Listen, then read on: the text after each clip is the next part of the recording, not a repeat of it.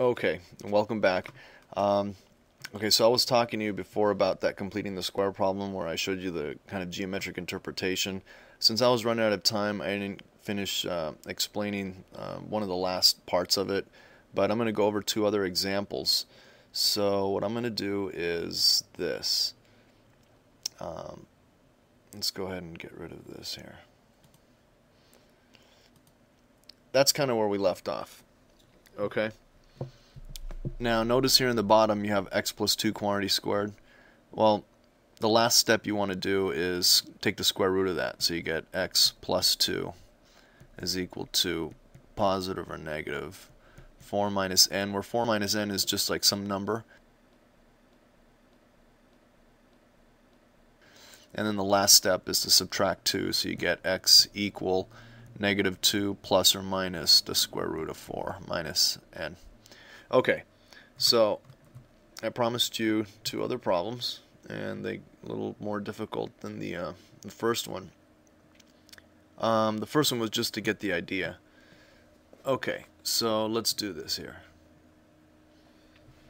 First problem, we'll do step by step, okay?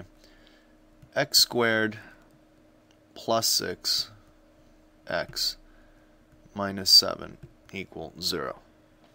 Okay, first thing you want to do is copy your x squared plus 6x, right, plus blank is equal to, if you move the 7 over, you get 7, positive 7, and then plus blank. Remember, what you do to one side, you do to the other, so the equal sign really in algebra is like the fulcrum on a scale, okay? So if you put, something over here, you have to put something over here. If you add something here, you add something here. If you take this away, you have to take it away from this side. So that way it's always equal, okay? And this is always balanced. So you take half the coefficient of the 6x, the middle term, you take half the coefficient. In this case here, it's going to be 3, and then you square it. Well, your teacher probably told you write 9 here. Write this as 3 quantity squared. And then over here, write it as a 9. Now, this is, from here, it gets real simple. Write your parentheses. Go ahead and add these together. This is what you do. Bring down the x, bring down the sign, bring down what you're squaring. So the x, the sign, and the 3. X plus 3. Quantity squared. Then when you take the square root, okay, you're going to get x plus 3 is equal to positive minus square root of 16. Okay, which is x plus 3 is equal to positive negative 4.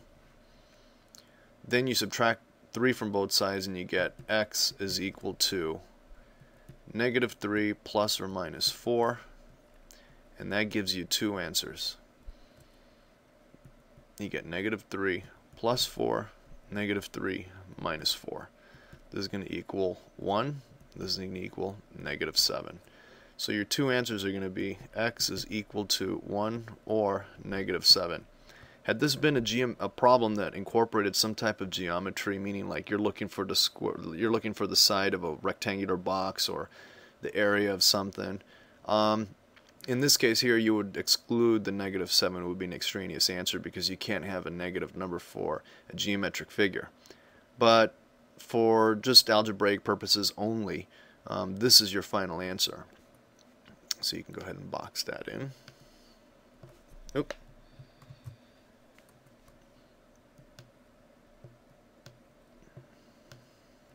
Okay, let's do another problem.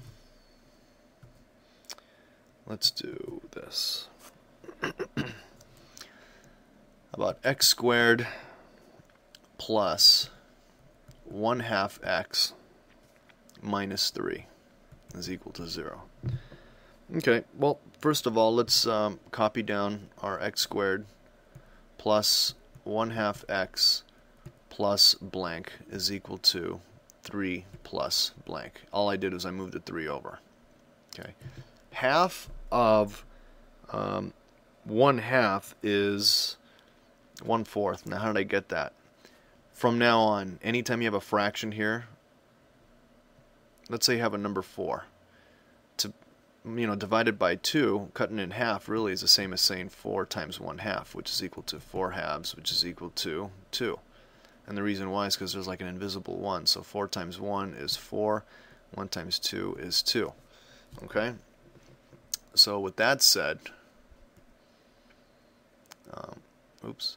with that said, 1/2, half of 1/2 is 1/2 times 1/2, which is equal to 1/4. So this is going to be 1/4 squared, so write it as 1/4 quantity squared. And this is going to be 1/4 squared, which is 1/16. Okay? Now, if you don't know how I got that, you need to review your properties of exponents, okay? Because 1/4 squared is 1 squared over 4 squared, which is equal to 1/16. Okay?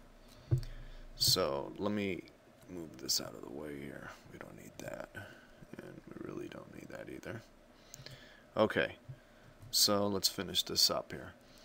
So now, like I said before, write your parentheses and go ahead and add these together. Again, if you're having problems adding these types of fractions together, you need to go back to some of my other videos where I talk about adding whole numbers and fractions together. So anyway, when you add them together, you're going to get, now do it this way, 16 times 3 plus 1, which is going to be 48 plus 1, which is 49 over 16, so that's going to be 49/16.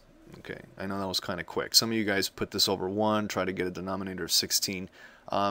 Just do it this way, 16 times 3, 48, plus 1, 49, and that's over 16.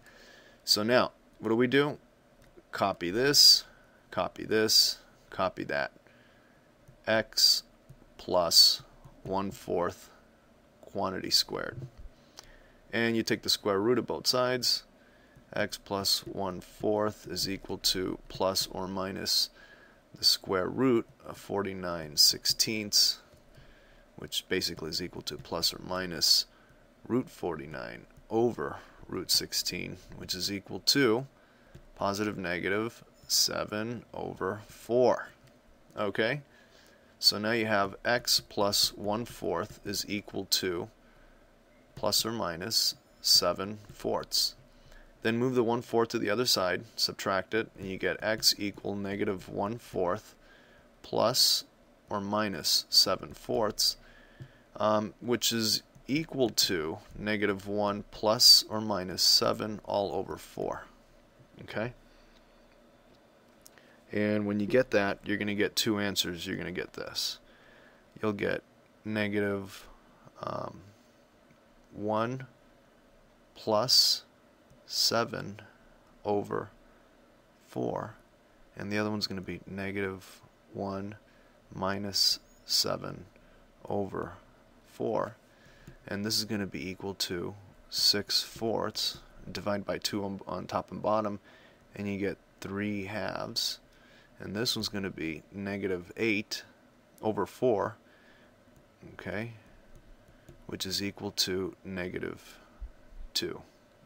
Okay, so your answers are going to be x is equal to 3 halves, or this means or negative 2. Okay, and that would be a final answer. And I got one more problem, and I'll actually show you how to do that one on another video because I'm kind of running out of time here. So I'll do the last one on the third part of this, and thanks for watching. Look for it, okay? Thanks.